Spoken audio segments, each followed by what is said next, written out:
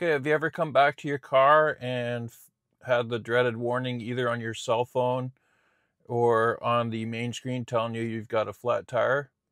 Or maybe you just got different tire pressures across all the tires. If either one of those things have happened to you, well, I've got a solution for you. I've got this Fanttik APEX X8 battery-powered tire inflator that I purchased. And one of the great things about it is it has a tire pressure cutoff. So when you plug it in and you set that tire pressure to 42 psi, it will stop at 42 psi. And then you can do that to all the tires, and then all your tires will be the same. The other thing is, if you rely on a tow truck or Tesla service to come and get you out of a spot, you just might not have time to get to where you need to go. If you just got a slow leak on your tire, you can quickly inflate your tire and then get yourself down to the local discount tire or Canadian Tire, whatever it is, and get that tire fixed. So it's good to have a tire inflator in your car. Previously, before having this one, I used a cigarette lighter style where you just throw it in the trunk and then never had to worry about it. But then you got to plug it in and move it around with that cord.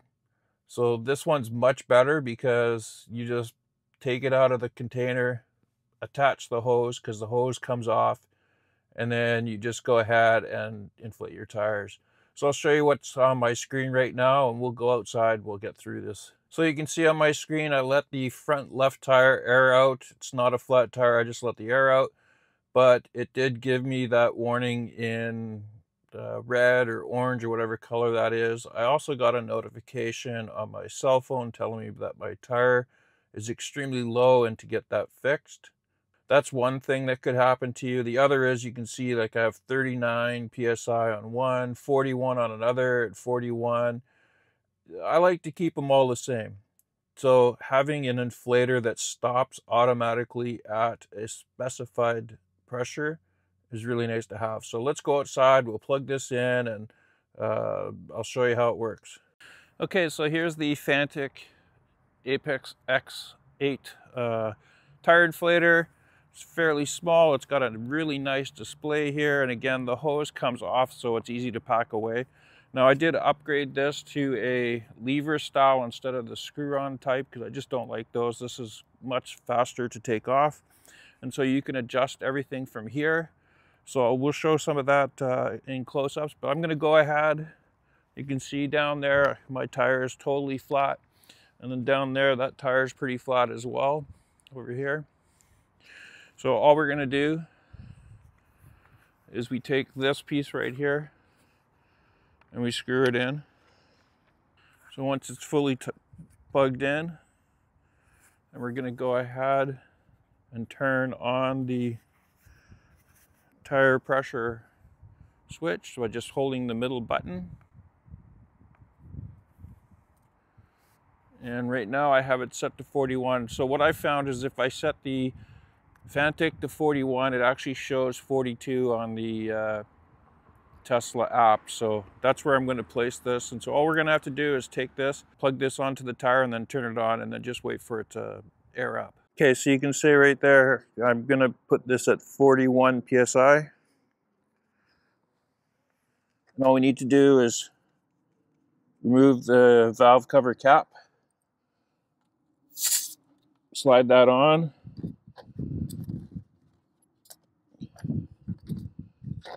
You can see it's 37. So you can see it's 37 psi. So I'm just going to go ahead and turn it on.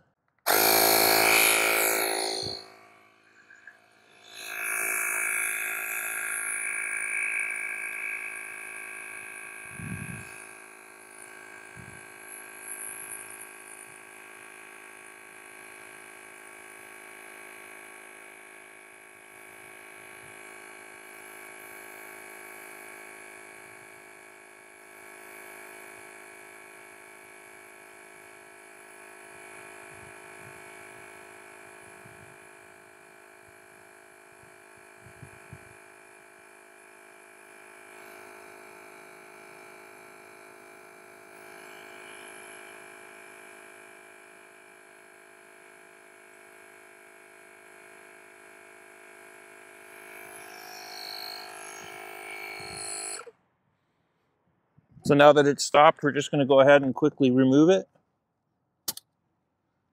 and put on the valve cover cap.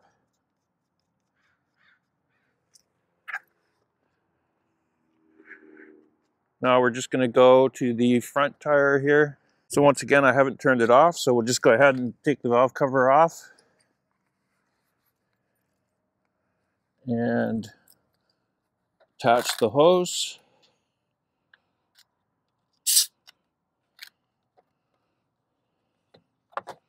You can see that we're at 24 psi.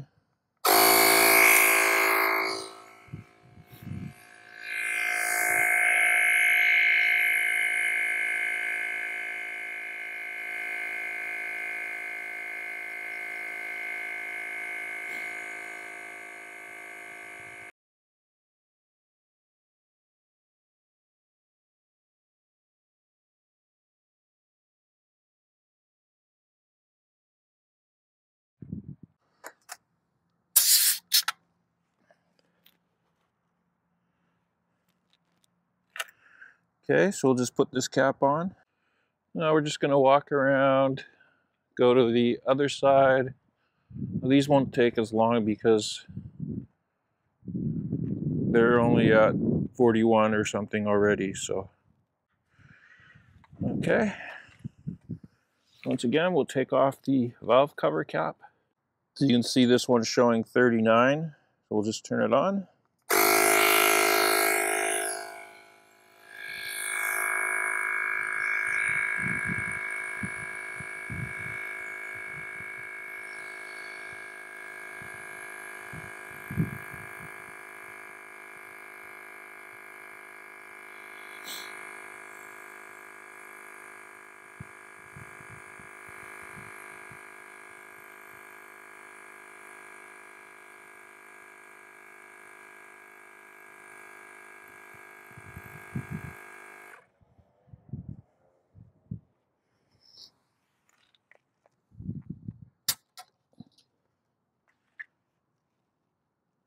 Just make sure you always put the valve cover cap back on.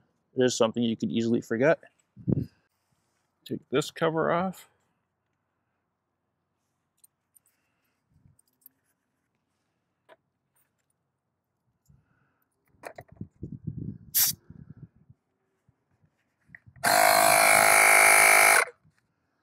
Stick that in there so we can see. So you can see it's 39.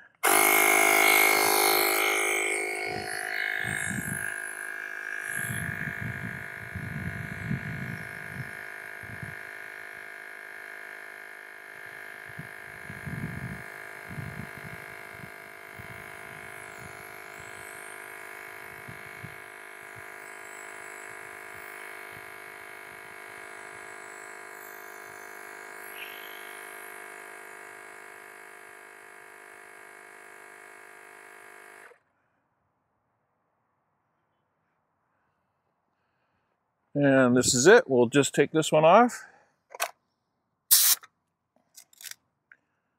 Put that cap back on.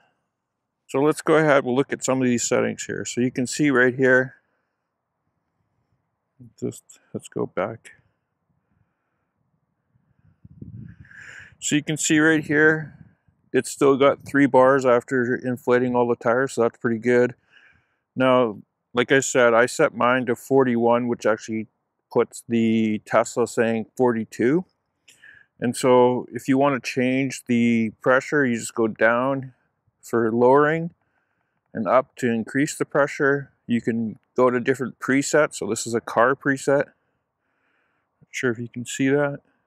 There's a car, a motorcycle, and bicycle. And then you've got the ball inflator.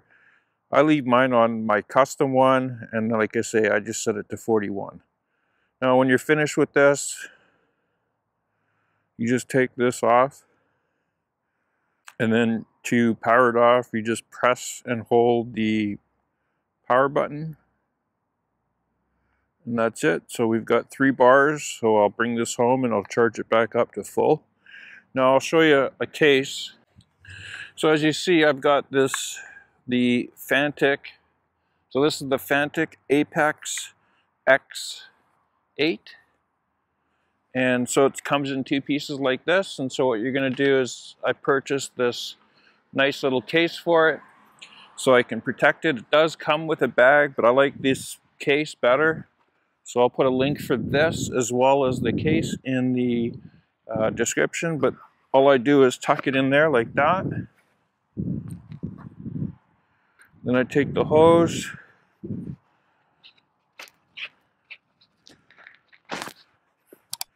pack it away like this, and then I close it up. But it will definitely protect it. So now I just throw this in the hole underneath the in the trunk there, and that's all I do. If you're interested in purchasing one of these Fanttik APEX X8 tire inflators, I've got a link down in the description. You also have the case here as well, and that hose. The original hose that came with it was a screw-on type. I don't like those, so I actually bought that piece as well, or I bought that piece. So I hope you enjoyed this video. Thanks for watching.